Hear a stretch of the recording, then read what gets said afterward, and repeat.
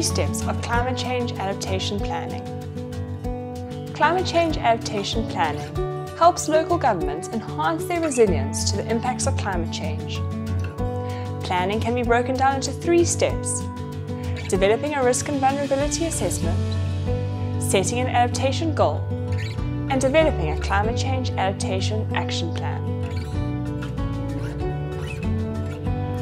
A risk and vulnerability assessment is the baseline document for the adaptation planning process.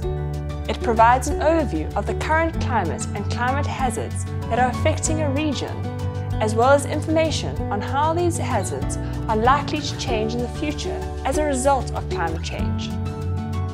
A risk and vulnerability assessment highlights the sectors and population groups that are currently being impacted by climate hazards and to what degree, and also provides information on how these sectors and population groups may be impacted by climate hazards in the future.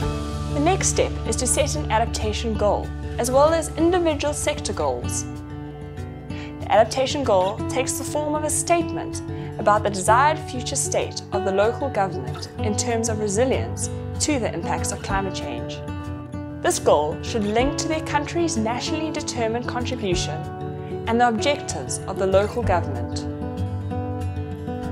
Sector goals are specific to the sector, but should link to the overarching adaptation goal.